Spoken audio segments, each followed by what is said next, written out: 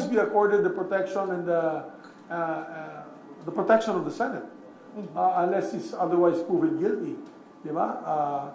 And so, katulad ng ginawa po natin noong panahon ni Trillanes, di ba, na Trillanes, there was a case filed against him, a new case filed against him, and we also stood, as I was majority leader at that time, that said that unless there was an actual warrant for his arrest in a local court, we cannot physically give him up, because especially during the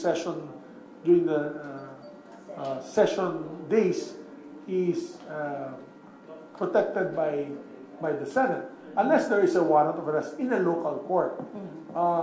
Same with Senator Bato.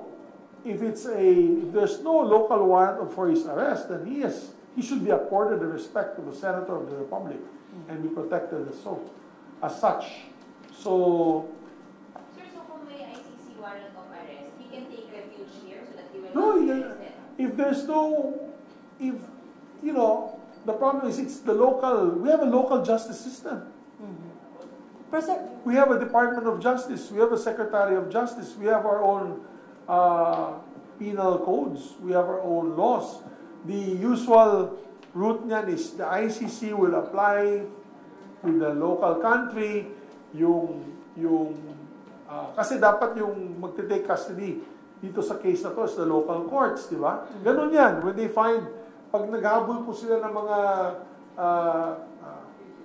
other personalities in other countries, the ICC has to always work with the local courts, with the local authorities.